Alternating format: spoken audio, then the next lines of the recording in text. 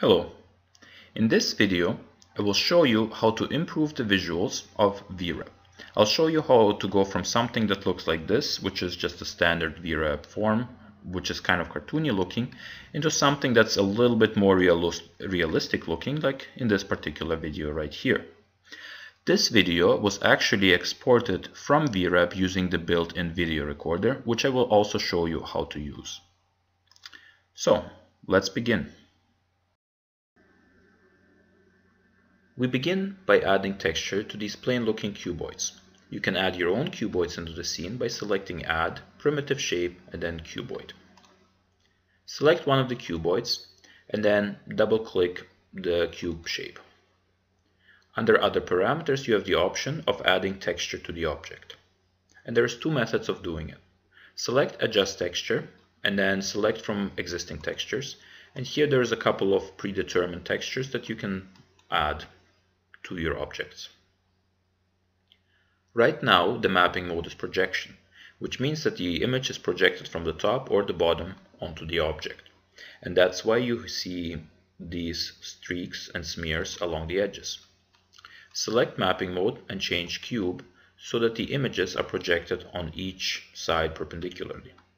If you, for example, had a sphere or a cylinder, you could select the appropriate option right here. You can remove the texture by selecting Clear Textures. Alternatively, you can add your own images by selecting the Quick Texture button. And here you now can select which image you want to add to your object. So here I have just a simple concrete texture.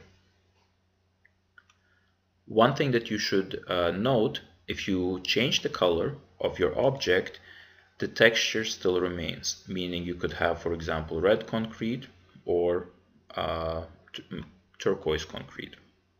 So whatever your texture is, you can still change the color of your object. Alternatively, you can also change the opacity, meaning you can make the object see-through. And this is something that you might want to use if you're either working with glass or if you have a very cluttered scene and if you want to be able to see what's going on behind your object.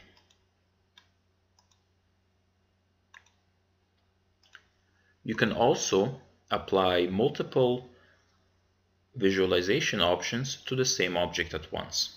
Select multiple cuboid objects by holding Control and clicking on multiple objects.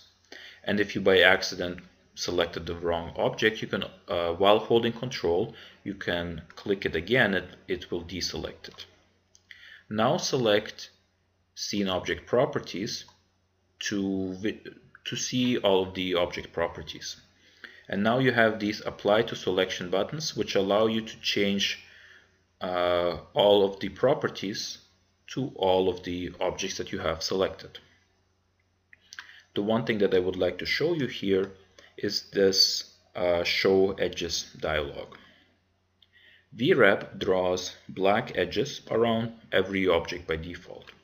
And using this option, you can make these lines either thicker. Alternatively, you can also change the color of these and for a sort of a frame effect or a more cartoony effect.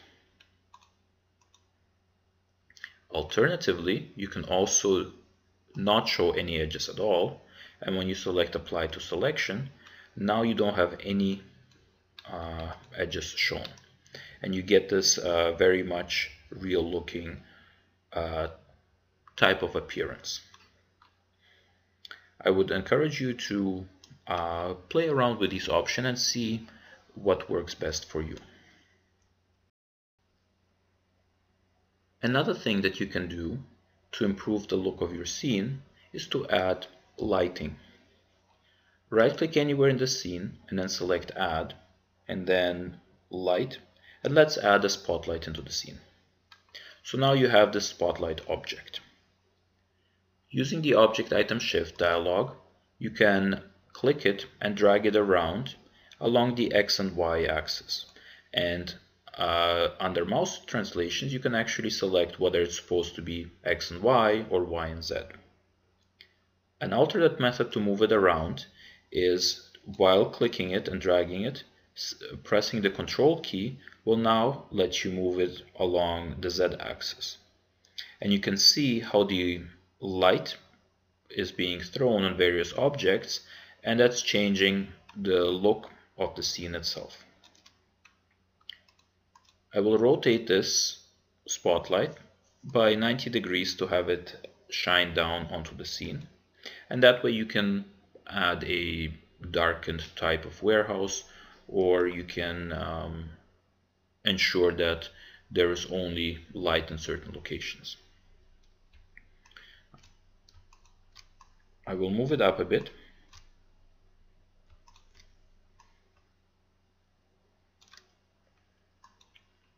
If you want to adjust the properties of the spotlight, you can double click on it.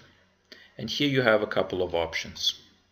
You can, for example, change the size of the spotlight itself. You can also change the angle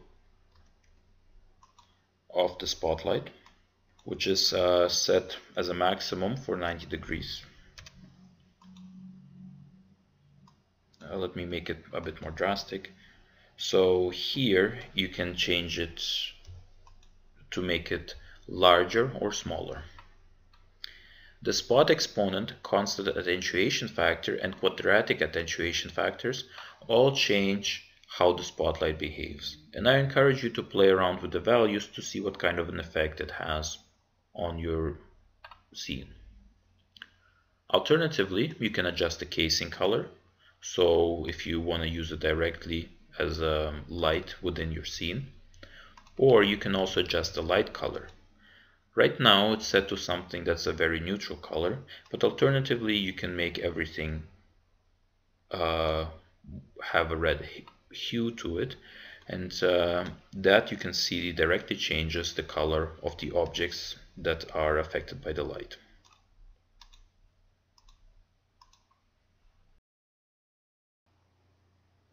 The next thing I'm going to show you is how to change the appearance of the environment itself. Select Tools and then Environment, and here you have the environment properties. The first thing I'm going to show you is how to change the background colors. The background colors have two different colors, the top and the bottom color. So if you want to change, for example, the bottom one, select the top one, select background up, and then you can just add change it, and you'll see that there is a gradient from the bottom color to the top color. So this background color is just something that you can change to make things a little bit more pleasing on the eye if you're working for long periods of time, or to create a specific contrast if you have certain colored robots. Alternatively, you can also color them whatever organization you represent, whatever their colors are. If you want to change the ambient lighting, you can select this button, and then you can change it from neutral color to, for example, set everything to be red or green, or whatever ambient light you want. The next thing I'm going to show you is this fog parameter. Click on Adjust Fog Parameters, and then you get the fog settings. When you select Fog Enabled, you actually reduce your own view distance. So this allows you to kind of limit how far you can see. However, it also creates this very neat, realistic look. You can also adjust the fog color if you want it, a specific color. The fog settings make it look very kind of realistic. For example, look what happens when I move the spotlight around. It actually,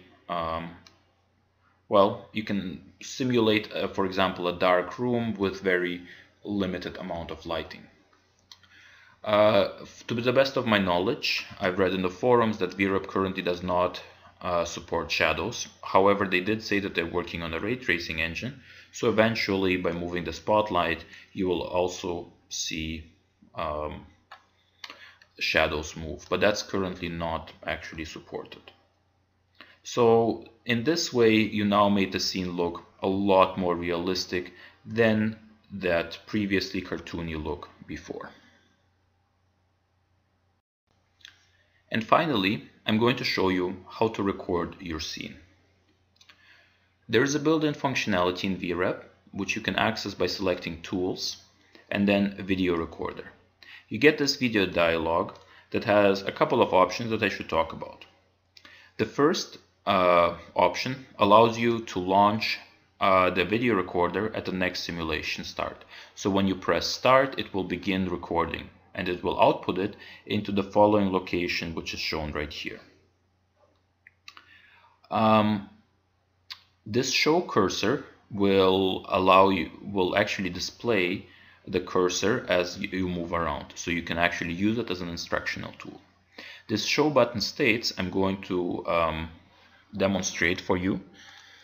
I'll click record now, and now you see this cursor following my real cursor. And actually, since I have show button states enabled, it will now actually show what kind of buttons I'm currently pressing. It will also show you when I'm pressing a button while having a button pressed on my keyboard. So for example, if I do shift click, it actually will tell you. So this is a very neat functionality. Let me stop recording, and whenever you stop recording, it'll tell you exactly where it outputs the file and what the file name is. Here you can have a wide range of output types, and this is something that I encourage you to experiment, because you might have different requirements for file size or quality. So there's a wide option, so try out a couple and see what happens. And the video resolution is currently fixed, and I believe that's pretty much close to my own resolution. So let's take a look at what happens when we run the recorder. I have selected launch at next simulation start, so now I run this. Every time you launch a simulation with the recorder, it actually depresses the button, so you have to enable this option every time you want to record. Alternatively, you can just click record now whenever you want. So it's recorded for a couple of seconds, so we can zoom in and let's stop and see what the output is.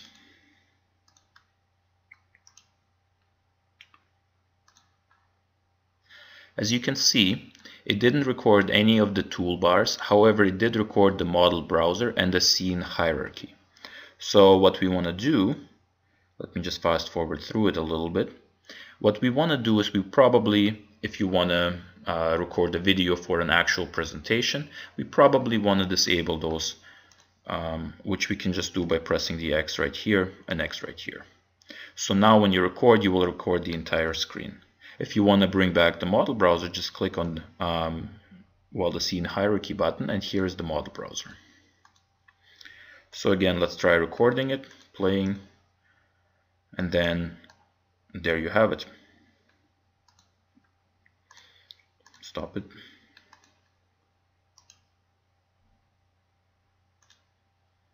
And now the entire video was recorded and looks a lot neater. So you can now use this particular video to export it into your presentation or for school or work or whatever your purpose is.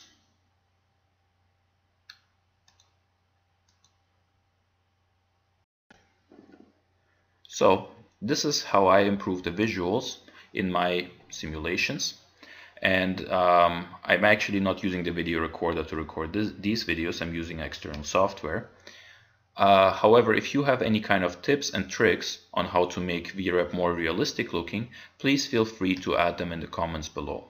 And if you have any kind of suggestions for future video, please let me know as well. Thank you for watching.